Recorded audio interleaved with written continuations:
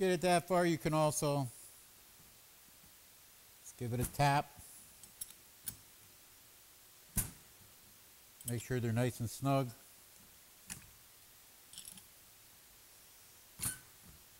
And repeat the other side.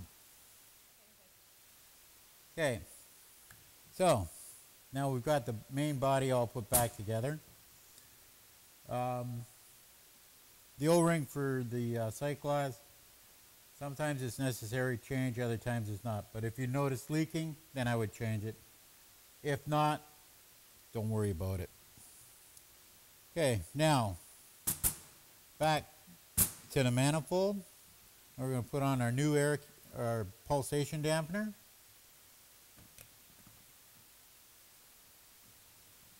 Just push it on. Grab your clamp.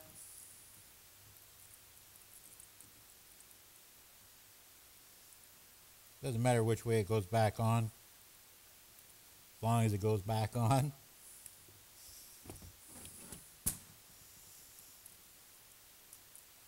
You'll notice sometimes with the new ones, it seems to be a little thicker than the old one. You may have to adjust to get that clamp to get it to seat.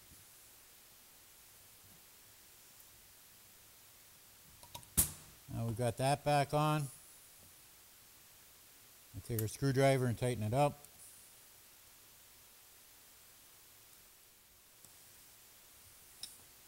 Now generally, if you're replacing this diaphragm and you've using the same retaining ring, there'll be a mark where this has been tightened down to previously. Just take it back down to that so that you don't see the mark anymore, and that should be tight enough. If by chance when you fire up the pump and it leaks a little bit, just tighten the clamp a little more.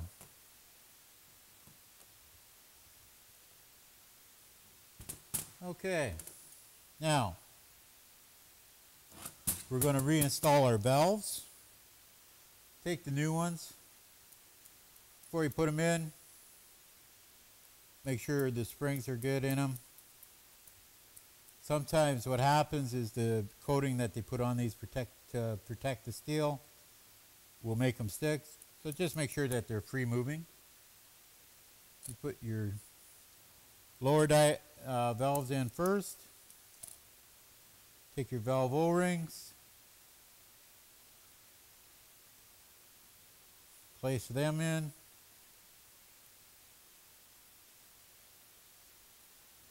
And then we're going to do the ones in the manifold. Now, in the manifold, where the valves sit, there's actually two little grooves in both chambers. What you want to do is to make sure that you get the one leg of that valve to sit in between the groove. Otherwise, the valves will not seat properly in the manifold.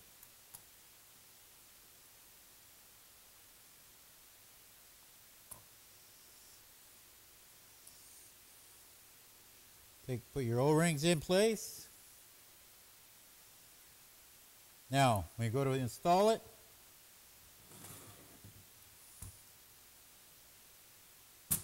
hold the manifold like so and the valve O-rings, because they will have a tendency to drop on you. Pick it up and then let it drop on. Replace your nuts.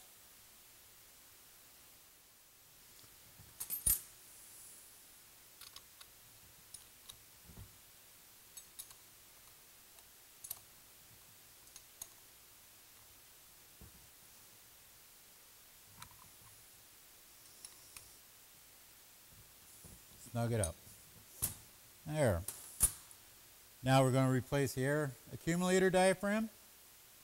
Just drop it in place and you can push it into the little groove in the main body of the manifold.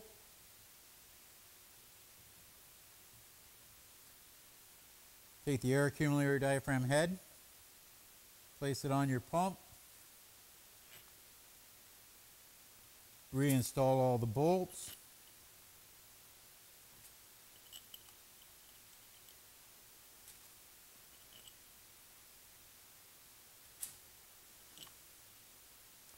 when tightening these down, you want to do a star pattern on this as well to bring the head down even.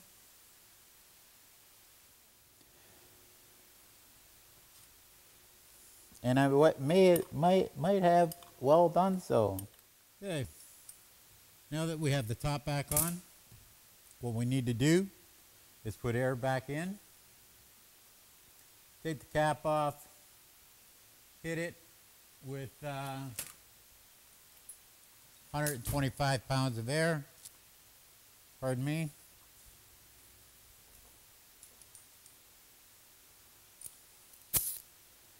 You can hit it with just air straight out of your compressor. Most compressors hit 125 psi.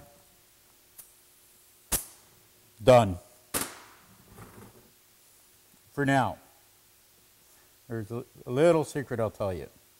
Oh, the other thing is this little O-ring here is for the sight glass. If you desire to change it as well along with everything else, use a 5mm Allen key. Loosen the bolts on the sight glass.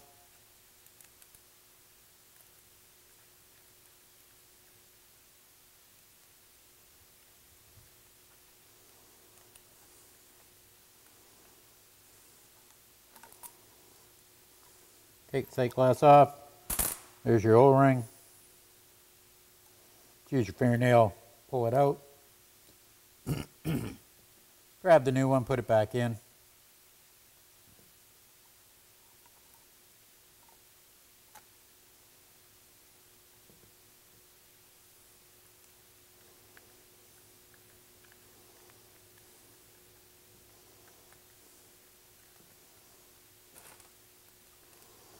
Tighten your bolts back up.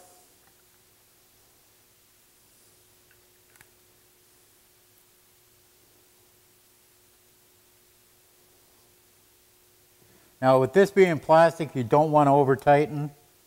So you tighten it up snug and then just give it a quarter turn after. And that takes care of that. Now we will now put in our drain plug.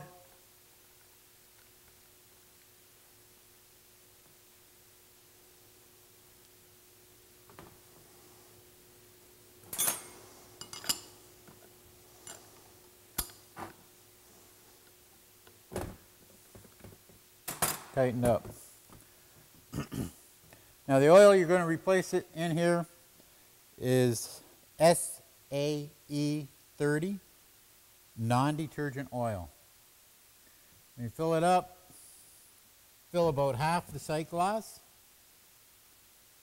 bleed off the air. You may have to pull, depending on how you're doing this, if you're doing it on a bench or on the pump, pull the engine over, make sure it doesn't start, bleed out the air. Now, after you've got this all remounted and oiled up, you may need to bleed the air off. What you do is you fire up your unit, and with no guns or booms or anything open, have it run. Set your pressure to whatever you're spraying at, whether it be 10 pounds, 20 pounds, even 60 pounds. Take a look at the red return line that's coming off your regulator back to your tank, or any return line, doesn't matter what color it is. If it's bouncing, then you now need to bleed some air off. Two ways of doing it. Take a pen, push on the little nipple, or use the cap and just give it a quick little shot. Once you see the return line and the gauge settle down, you know you have the proper amount of air in this chamber. Okay, I hope this has been helpful and informative on rebuilding a D30 pump or any diaphragm pump. It's all basically the same. Just take your time and remember to mark your parts. And any questions, you can always get a hold of us at rittenhouse.ca or call us on our 1-800 number.